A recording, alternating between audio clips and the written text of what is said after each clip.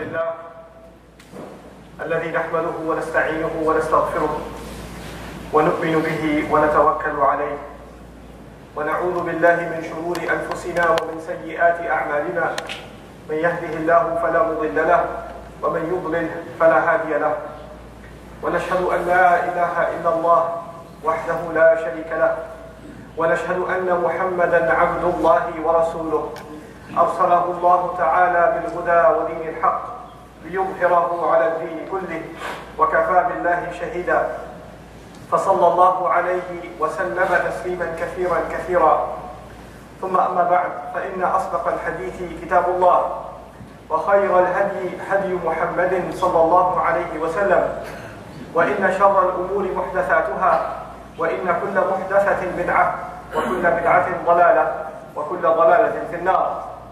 يقول سبحانه وتعالى في كتابه الكريم بعد أن نقول أعوذ بالله من الشيطان الرجيم تبارك الذي جعل في السماء بروجا وجعل فيها سراجا وقمرا منيرا وهو الذي جعل الليل والنهار خلفة لمن أراد أن يذكر أو أراد شكورا وعباد الرحمن الذين يمشون على الأرض هونا وإذا خاطبهم الجاهلون قالوا سلاما والذين يبيتون لربهم سجدا وقياما. رب اشرح لي صدري ويسر لي أمري واحلل عقدة من لساني يفقهوا قولي آمين يا رب العالمين.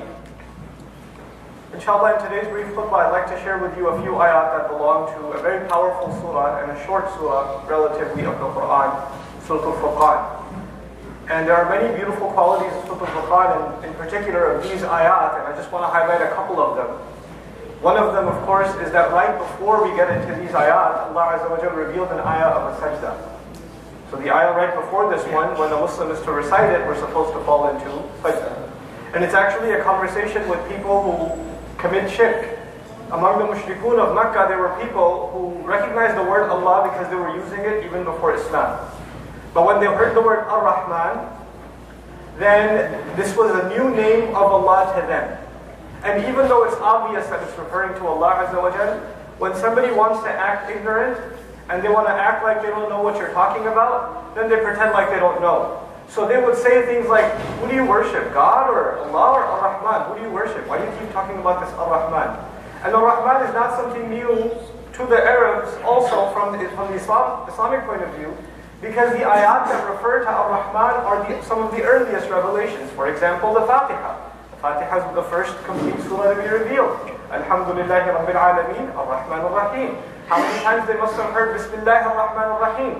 They know enough Arabic to know that Ar-Rahman is a describer of the word Allah. But regardless, when you have to dismantle or undermine somebody's argument or somebody's invitation, then you can say anything obnoxious that comes in your head. And so they said, what Ar-Rahman? What are you talking about?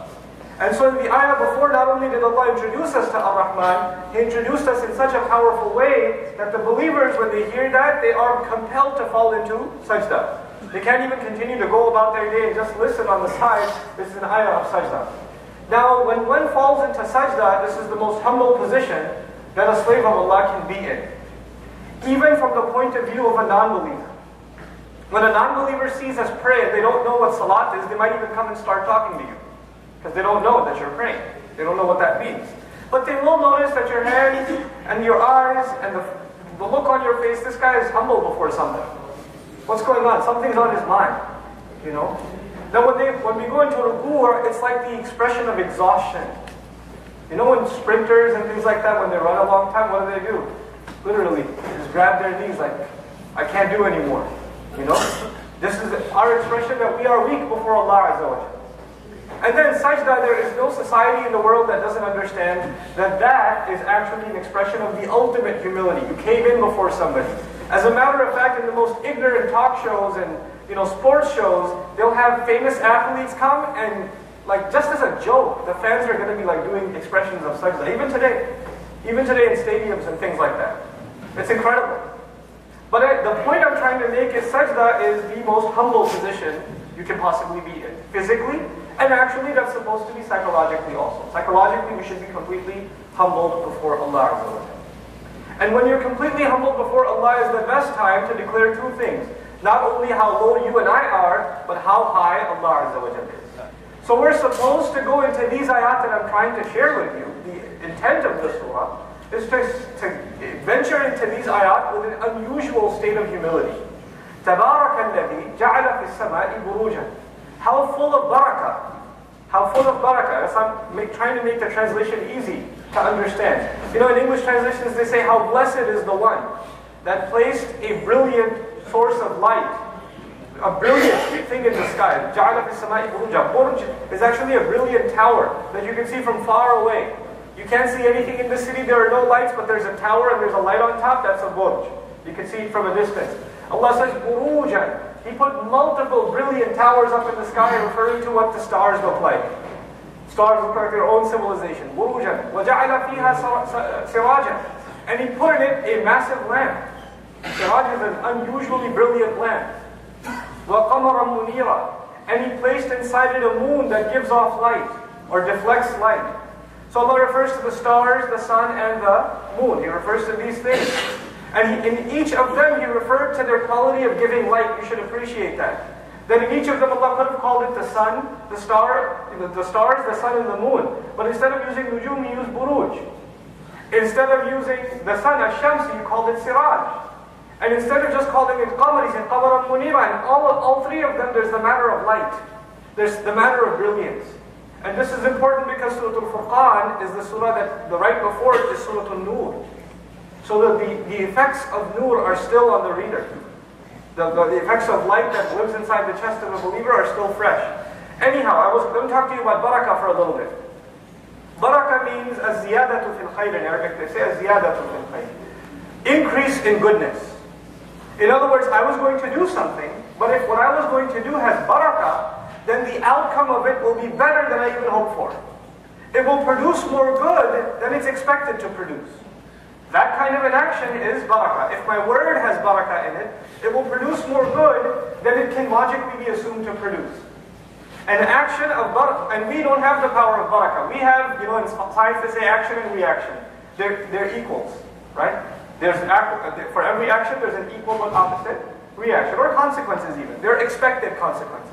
But in the concept of barakah, it says, though Allah Azza wa Jalla comes along, puts His barakah in something, and when He does put His barakah in something, then the goodness of it comes way more than any science can explain, any logic can explain. More goodness comes out of it into your life, into the lives of others.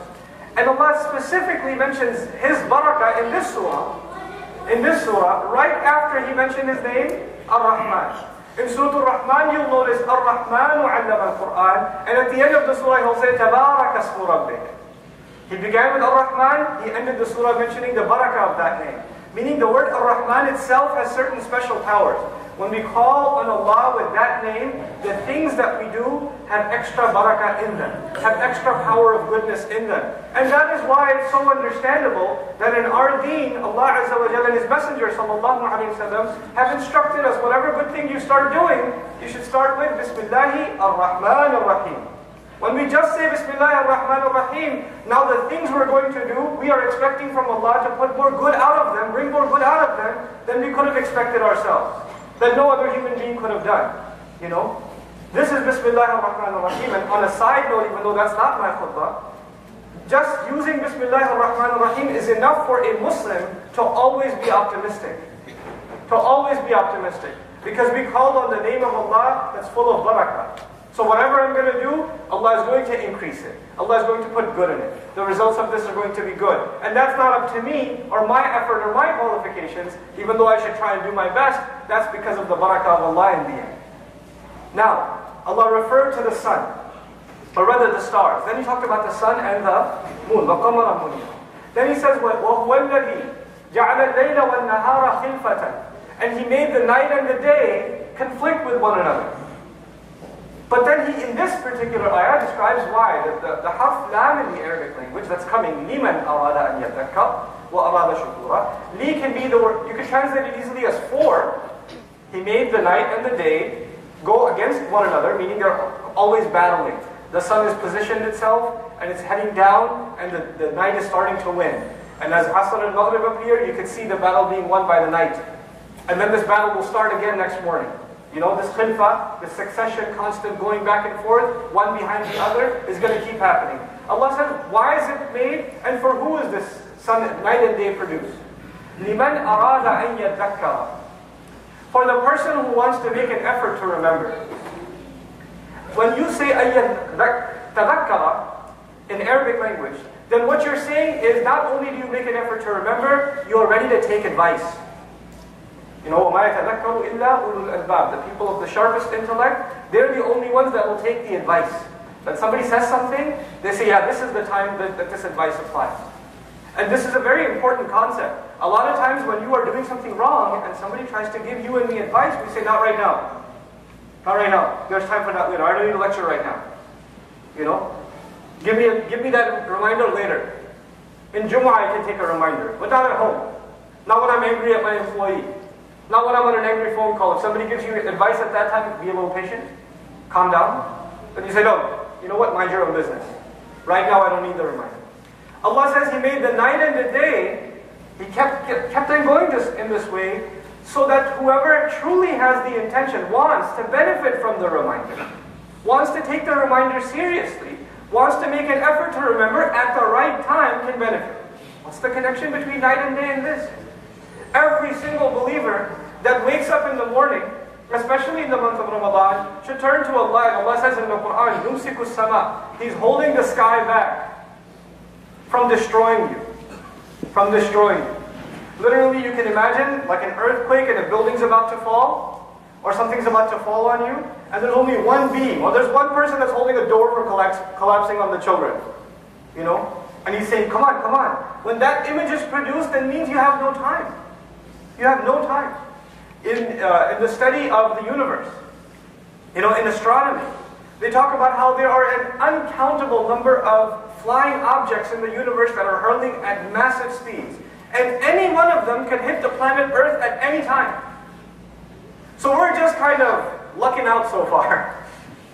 So if it just comes and hits, we can't do anything about it. It will just be gone. I mean, there are black holes in the universe, they see stars imploding, they see all this stuff, and they say there's no scientific way to save the earth from utter destruction. So Allah, you know, He doesn't just say He's holding the sky up. Sama means whatever's above. Whatever dangers lie above you out there, Allah is holding them back from you. And so when you and I see another day come out, another morning wind, and another night wind that evening, then we say, Ya Allah, you held it back again, so you gave me another chance to take advantage of your reminder.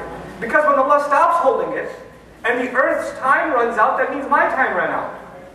So every single day, a believer is supposed to have a sense of urgency that Allah, out of His unimaginable mercy, بِأَنَّهُ وَالرَّحْمَنِ, because of that, He's giving you and me another day to live, another day to get our act together. أَوْ أَرَادَ شُكُورًا, or also this sky is being held up, and this day and night conflict with each other continually. You get another day and another night, and another day and another night. Why? So that you can be grateful. For the one who intends to be grateful. For the one who wants to appreciate. Now there are two things, benefiting from the reminder and being grateful. Those are the two things Allah Azza wa Jalla talked about in this order. I'll say them again because this is what really the point of my khutbah is. Benefiting from the reminder and being grateful. Those are the two things that Allah highlights in this passage. Now, the very next ayah talks about one of the most important aspects of benefiting from the reminder. And it's very beautiful how it correlates with the sun and then the moon. The sun, obviously, daytime. So the behavior of the daytime is highlighted first. And Allah Azza wa Jalla says, in this beautiful ayah, Allah Azza wa Jalla says, وَعِبَادُ الرَّحْمَنِ الَّذِينَ يَمْشُونَ عَلَى الْأَرْضِ هَوْنًا. The slaves of the Ar-Rahman, those who really enslave themselves to Ar-Rahman. Now I told you, who just made sajda? The believer. Right before we got into these ayat, we had followed into sajda. And falling into sajda means we have declared ourselves slaves. And now Allah addresses those slaves. And He says the slaves of Ar-Rahman, the slaves of the unimaginably merciful. The first thing Allah puts here that's unique, you know, وَلَمَّا قَامَ عَبْدُ اللَّهِ يَدْعُوهُ in Surah Al-Jinn. When the slave of Allah stands up and calls on him, calls him Abdullah. Here He calls them Ibadur Rahman, the slaves of the unimaginably merciful. Meaning these are the people who are qualified for Allah's mercy. The people Allah is about to talk about, every one of us is Allah's slave. وَمَا اللَّهُ يُرِيدُ ظُلْمًا لِلْعَبِيدِ. You know, وَلَيْسَ اللَّهُ بِظَلَّامٍ لِلْعَبِيدِ. Allah is not a wrongdoer. He doesn't do wrong to any of His slaves. But we are Ibadur Rahman. These are the special slaves of Allah that deserve His special mercy. What's the first quality He's going to describe of them? I would think Allah might describe they do a lot of ibadah. They do a lot of dhikr. They do qiyamul layl. They stand in the middle of the night. They never forget Allah Azza wa Jalla in anything that they do. They're constantly thanking Him. Look at the first thing Allah is going to describe for these special people. These special people. Allah says, الَّذِينَ يَمْشُونَ عَلَى الْأَرْضِ هَوْنًا. They walk on the earth easily. هَانَ بِالْعَرَبِيَّةِ خَفَّ. هَانَ شَيْء خَفَّ شَيْء. Lightly. Lightly. They don't want to make sure that when they walk somewhere, their presence is known. Did you realize I'm here? You know? They don't stomp on the earth when they walk. They don't go into the office or go into the school or go into anywhere as they walk in to make sure everybody realizes I'm here. They take it easy. They're not full of themselves. They're really not full of themselves. It reminds me of a funny story. We were at an Islamic program somewhere, I won't mention where, and this young man really wanted to be noticed as he walked in. So he had shades on, a couple of buttons off from his shirt, and he kind of like poses and walks in. And he's expecting people to look at him. Nobody looked at him. So he walked out again. And walked in again. And walked out again. And walked in again like 3 times. It was the most hilarious thing. But he did all that. Why? Because you want attention. The first benefit of the word hawn is you don't want attention. You're just yourself. You're not too concerned about other people's opinion about you when you're just going about your day. Hawn for younger guys here is that you're not, when you're walking into the masjid, you're checking yourself out in every mirror. You know? This completely self-absorbed type of walk. Hawn also means bis-sakina wal-waqar. At the same time, this person is at peace. You know how some people, they're walking, they have a look on their face, an aggressive look, an intimidating look on their face, and you want, like, I want to stay away from that guy? Or they're waiting for you to make eye contact, and as soon as you make eye contact, they give you a stare, and you're supposed to like turn the other way. Like you only look at them when they're not looking at you. That's the opposite of hawn. They are at peace, and if others look at them, they become at peace too. People calm down just by looking at them. You know? Understand, these ayat are not just about you and me walking on the street. You walk into home. You walk into home, do kids run or kids run to you? Or they run away from you? You walk into the office, you're the boss. People are afraid of you, and you enjoy that. You're like, yeah, you know, better be scared. People avoid eye contact with you. That's not supposed to be the case. You're supposed to be humble when you walk. You're supposed to have a light character. Who do you think you are? Allah says, وَلَا تَمْشِي فِي الْأَرْضِ مَرَحًا. Surah Al-Isra. Don't walk around on the earth full of pride, full of yourself. إِنَّكَ لَن تَخْلِقَ الْأَرْضِ. You're not going to cause cracks on the earth. Who do you think you are? وَلَن تَبْلُغَ الْجِبَالَ طُولًا. You're not going to reach the heights of the mountains with your stomping steps. You know yourself. Know your role. You know. So this is وَعِبَادُ الرَّحْمَنِ الَّذِينَ يَمْشُونَ عَلَى الْأَرْضِ هَوْنًا. This is their own demeanor. Whether anybody they're talking to or not, on their own they have a decent, self-respecting, but not full of themselves kind of attitude. And this is even body language. Quran even tells us humility is not just in speech, it's even in body language. How we carry ourselves. You know, how we go about ourselves. But then he says, وَإِذَا خَاطَبَهُمُ الْجَاهِلُونَ قَالُوا سَلَامًا. If I don't even get to talk to you about anything else, I just like to finish this khutbah talking about this. The literal translation of the ayah that many translations suggest is when the ignorant address them, they say peace. Whenever the ignorant address these people, they say peace. But let's dig a little further. This surah is Surah Furqan. In the beginning of this surah, Allah Azza wa Jalla talks about all kinds of ridiculous things that the disbelievers claimed against the Prophet sallallahu alaihi wasallam. They made all kinds of theories.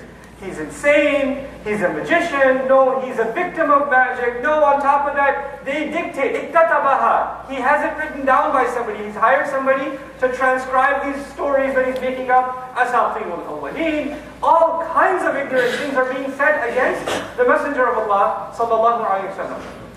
And the response that is the official policy given by Allah to His Messenger in response to these kinds of ignorant attacks is وَاصْبِرْ عَلَى مَا يَقُولُونَ. Just be patient over what they're saying. وَاجُرْهُمْ. Abandon them, leave them. When they talk like that, leave them. What we are learning is, sometimes you're talking to somebody, and let's explore the word jahal for a moment, because it says, وَإِذَا خَاطَبَهُمْ الْجَاهِلُونَ. Jahal in Arabic means someone who doesn't have control over their emotions. Aql in Arabic literally means restraint. You know, there's a poet in Arabic who says, I wish my neck was 1 mile long. Why? Because by the time the words come out of my heart, and they're traveling in my neck, I get time to think, should this actually reach my tongue or not? Because by the time the word comes out, oh man, I shouldn't have said that. That's jahil. Jahil is someone who has no restraints over what comes out of his mouth. No restraints. Whatever comes in his mouth, he says. Some of you younger guys know, there's kids that are hanging out together. When kids are hanging out together, one of them wants to show off to his friends. So he'll be loud and obnoxious and say obscene things. And his friends are going to say, you're crazy, bro. You're so crazy. And he goes, that's right. And then he's going to say even more obnoxious things. This is jahil. Let me show you how jahil I am. Let me prove to you how jahil I am, and we'll all be proud of it together. Oh, that guy is crazy, man. You know? People insulting people in public, and that's what the way khataba is used. Khataba isn't just used in any context. Khataba is used when you address somebody out loud and in public. You're trying to embarrass somebody publicly. Somebody comes to these people, and they're obnoxious. They don't have any control over their tongue, and it's public. They're humiliating you. They're doing all of that. How are you supposed to respond? You see, when somebody insults you, the first reaction is, oh yeah? Oh, you think you know how to insult? I got a PhD. Let me teach you something. And you can cuss like a sailor way better than he can. So you can respond. But Allah says, you know what they say? They say salaman. They say peace.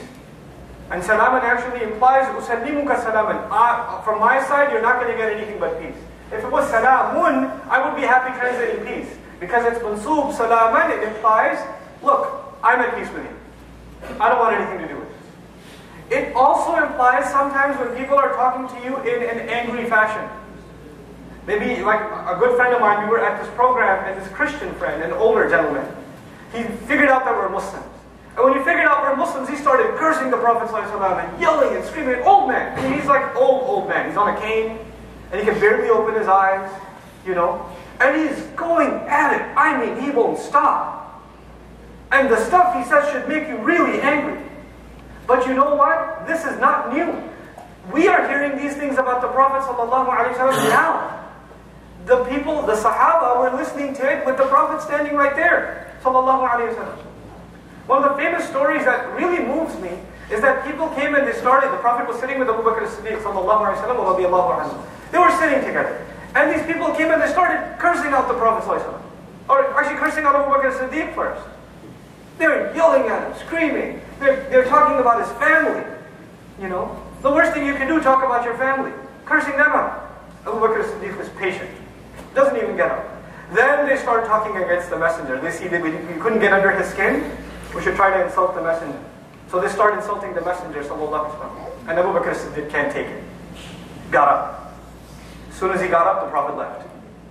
Sallallahu alaihi wasallam. Now Abu Bakr as-Siddiq has a choice. Should I go after these guys? Or should I go after my messenger? So he picks the messenger, sallallahu alaihi wasallam. And he went to him and he caught up with him. And he said, why'd you leave? And he said, so long as you were sitting there patiently, the angels were surrounding us. And all of them were saying that Abu Bakr is committed to the truth. Abu Bakr al-Haq. The moment you got up, they flew away. And I don't sit where angels don't sit. So he left. SubhanAllah. He's teaching even the most beloved, you have to learn to be quiet sometimes. The last thing I want to share with you about خَاطَبَهُمُ الْجَاهِلُونَ قَالُوا سَلَامًا. Even if I could do that much, hopefully some good lesson has been taught. For myself and all of you. That is that jahal actually means not being overwhelmed by emotion. Being overwhelmed by emotion. That is why even Musa a.s. says, أَعُوذُ بِاللَّهِ أَنْ أَكُونَ مِنَ الْجَاهِلِينَ. It doesn't mean that I seek refuge of Allah to become from the ignorant, those who don't know. He also is asking refuge from Allah. Ya Allah, don't let my anger, my emotions get so strong that I do something I regret later. Now at home, at work, among friends, sometimes somebody is emotional, somebody is really depressed, somebody's really angry, or you know that somebody has a little bit of a minefield, emotional minefield. You touch them a little bit and they explode emotionally. You know there are people like that around you. You should have the common sense as a slave of Ar-Rahman not to poke and prod with those kinds of people. And if you talk to somebody in your family, you walk into home, a husband and wife, you walk into home, you look at your wife's face. And if you know your wife's face will tell you everything that happened that day. And your wife's face will tell you it's a bad idea to talk to her right now. It is a bad idea.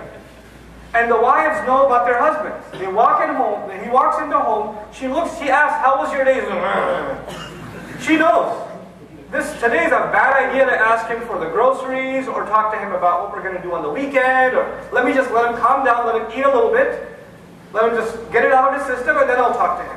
But if you start from the very beginning, what's going to happen? What you should know is going to happen. At that time, they're overwhelmed by emotion, they're stressed out, they're depressed, whatever it is, and then they're going to talk back very angrily, and then you're going to say, oh yeah, you had a long day, what about me?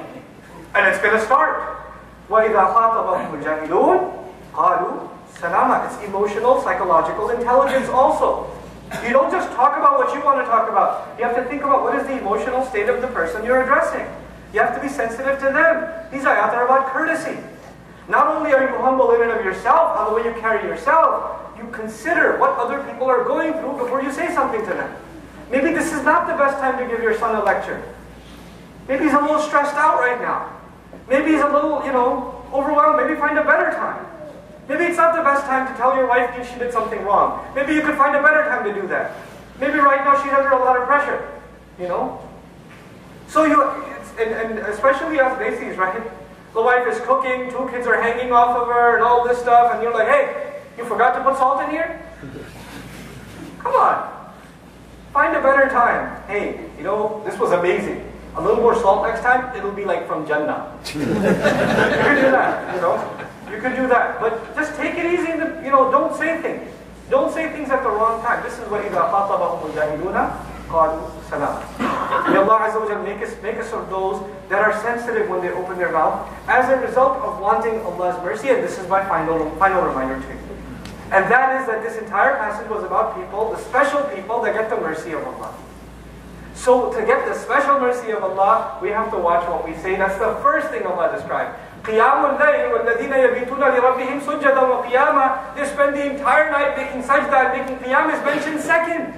This is mentioned first. Can you imagine? That is when we talk to Allah. When we make sajda and we make qiyam, we stand in front of Allah in the middle of the night. That's when we're talking to Allah. Allah said, before I teach you about talking to me, I'm going to teach you about talking to others. You have to learn to talk to others too. That's a matter of your heart too, because when you talk to others in a mean way, your heart becomes hard, and then you can't bring me a good heart when you're ready to talk to me. SubhanAllah. It's an incredible thing.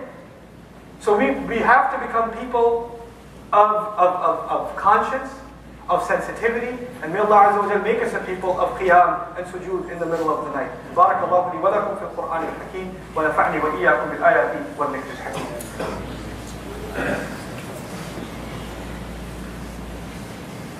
الحمد لله وكفى والصلاة والسلام على عباده الذين اصطفى خصوصا على أفضلهم وخاتم النبيين محمد الأمين وعلى آله وصحبه أجمعين. يقول الله عز وجل في كتابه الكريم بعد أن أقول أعوذ بالله من الشيطان الرجيم إن الله وملائكته يصلون على النبي يا أيها الذين آمنوا صلوا عليه وسلموا تسليما اللهم صل على محمد وعلى آل محمد كما صليت على إبراهيم وعلى آل إبراهيم في العالمين إنك حميد مجيد اللهم بارك على محمد وعلى آل محمد كما باركت على إبراهيم وعلى آل إبراهيم في العالمين إنك حميد مجيد عباد الله رحمكم الله اتقوا الله إن الله يأمر بالعدل والإحسان وإيتاء ذي القربى وينهى عن الفحشاء والمنكر ولذكر الله أكبر والله يعلم ما تصنعون أقم الصلاة إن الصلاة كانت على المؤمنين كتابا موقوتا